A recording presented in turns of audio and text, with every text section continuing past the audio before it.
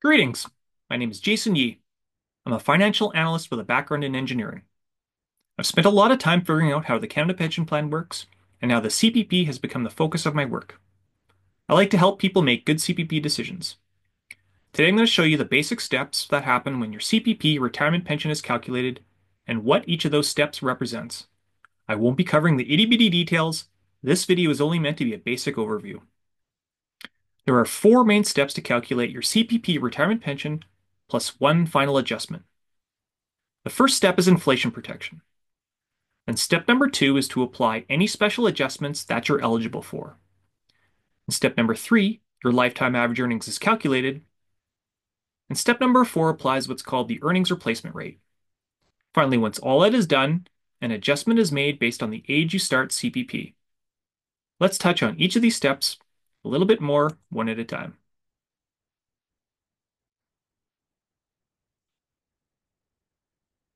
The first step is inflation protection.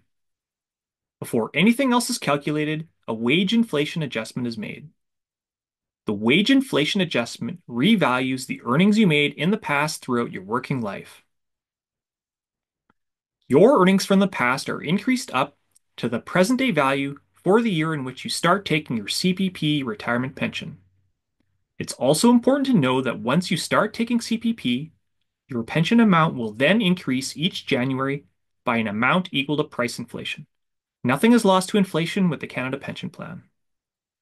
I'd also like to point out that everywhere you see one of these cartoon-like thumbnails, I have a short animated video that explains how things work in a little bit more detail. My videos explain the CPP in an easy-to-follow way with everyday objects. As you can see, I have a short animated video that explains how inflation works with the Canada Pension Plan. So if you haven't already, I encourage you to watch my animated CPP videos as well. The second step is to apply any special adjustments that you're entitled to. These special adjustments are designed to increase your pension amount if you qualify for them. These special adjustments are known as dropouts. They're called dropouts because the adjustment drops out or removes low earnings from your personal earnings history. Removing a low number from your earnings history might increase your pension amount because removing a low number will increase the overall average level of what's left. There are dropouts that everyone gets. This is called the general dropout. There are dropouts for caregivers of children who experience low or even no earnings because of their child-raising duties. These are known as the child-raising dropouts. And you can also drop out the period of time where you received a CPP disability benefit. Once your special adjustments have been applied, the third step is to calculate your lifetime average earnings. Your lifetime average earnings is a single number that is meant to represent what you put into the CPP program. If the total possible amount of pension credits that are available were represented by a pie, your lifetime average earnings would be the size of your personal slice of that CPP pie. The fourth step is to apply the earnings replacement rate to your lifetime average earnings. The earnings replacement rate is what the CPP is designed to provide back out to you. It is the proportion of your lifetime average earnings that the CPP is designed to provide to you as a retirement pension. The original CPP program is designed to provide you with a retirement pension that is 25% of your lifetime average earnings. When these four steps are completed, you get your basic retirement pension amount. At this point, there is one final adjustment. There is an adjustment that is applied to your basic amount that is based on the age you start taking CPP. The maximum benefit age is age 70. The adjustments to your basic amount work to their maximum effect when you start CPP at age 70. You'll get more dollars per month if you start CPP at age 70. On the other hand, the minimum benefit age is age 60. The adjustments to your basic amount work to their minimum effect when you start CPP at age 60. You'll get less dollars per month if you start CPP at age 60. You can start taking CPP on any month between age 60 and age 70. The later you start, the more you'll get. That's the trade-off. You can get money earlier, but if you do that, you'll get less money, or you can get more money if you start later. Earlier, I mentioned that your lifetime average earnings is the size of your personal slice of the CPP pie. The age you start CPP determines how big the CPP pie is for you. Now, earlier might sound better, but so does more. What to consider when deciding your own CPP start date is much more involved than I want to cover in today's basic overview. We'll have to leave that for another video. But before we wrap up, I need to mention a new detail that is very important. Up to this point, I've only shown how the original CPP program works. Now, with the enhanced CPP, there are two new parts for the Canada Pension Plan. The first new part is called the First Additional CPP, or CPP-1. The second new part is called the Second Additional CPP, or CPP-2. Calculating the enhanced CPP follows the same basic 4 steps, but with a few small changes. The numbers change and do different things, but the general idea is the same. Let's look at what that means.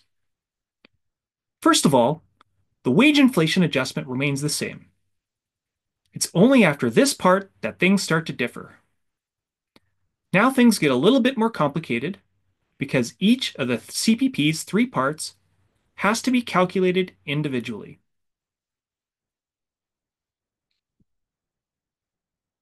For step number 2, there are no longer dropouts as a special adjustment. Instead, the enhanced CPP has what are known as drop-in provisions. A drop-in means that income that wasn't actually earned is calculated. Then that pretend income amount is used to replace your real income if the pretend income is higher than the real income. Now, if this sounds confusing, don't worry.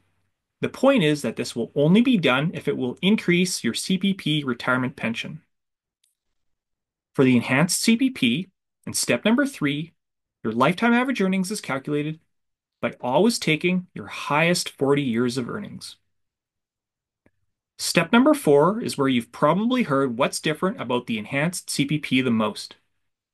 As a reminder, you have to make contributions into the CPP on your annual earnings, but only up to a maximum earnings threshold. What changed is that more contributions are required on your earnings up to the original threshold. This is what's going on for the first additional CPP.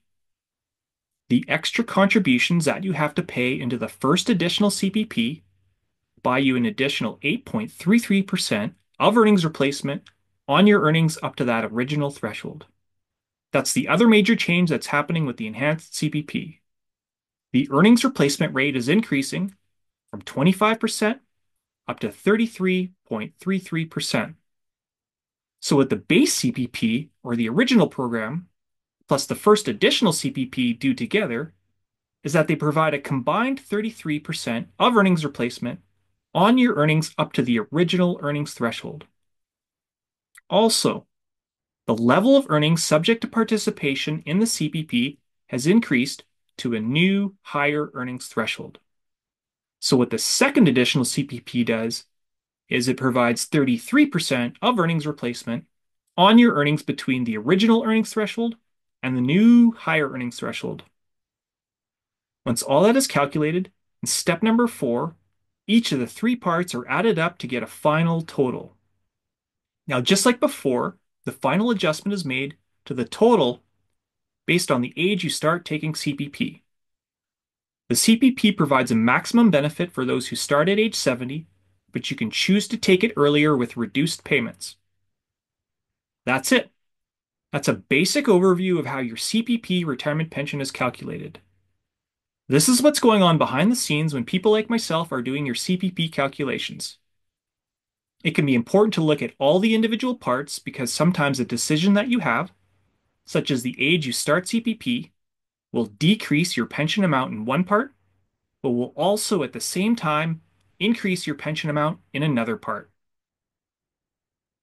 I enjoy figuring all that out so you can get the most out of the CPP based on the options that you have and your own priorities and individual circumstances. That wraps up this basic overview. For now, take care, and may the true north be strong and free.